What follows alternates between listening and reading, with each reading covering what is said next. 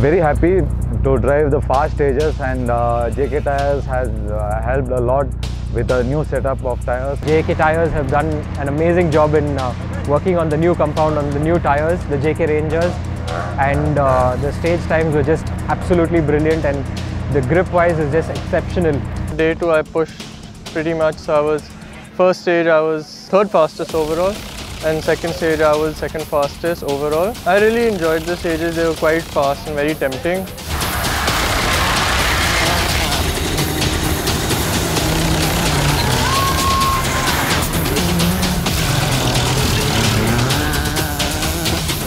JK Tyre Motorsport, kept belief in me that I'll bounce back, and here we are bouncing back with very good results. Overall top 5 as well, and third and second in our category in INRC 3. Somehow managed to be on first in category and overall third. Today has just been flawless, and it has been phenomenal.